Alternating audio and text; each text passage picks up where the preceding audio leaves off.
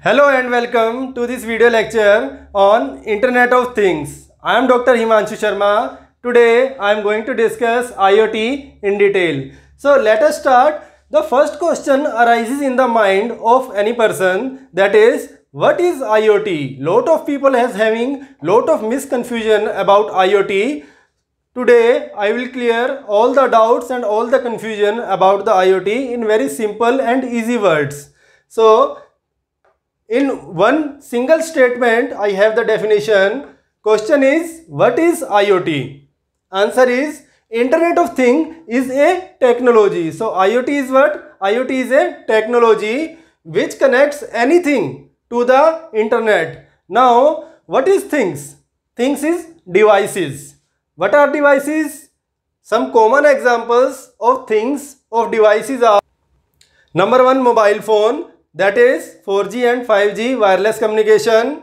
Number two, home automation, digital voice assistants. So what are home automation, digital voice assistants?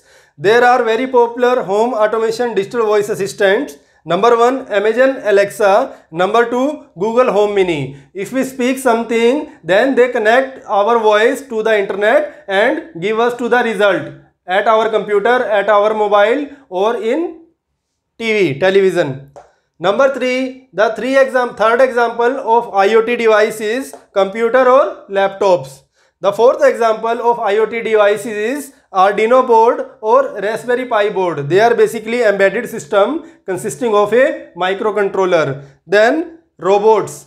There are so many examples of internet. Now we will see this diagram. This diagram is for concept of Internet of Things. Here at the center, internet is located and internet is connected to various devices. So devices are the things. Number one device is mobile phone, that is 4G or 5G technology based.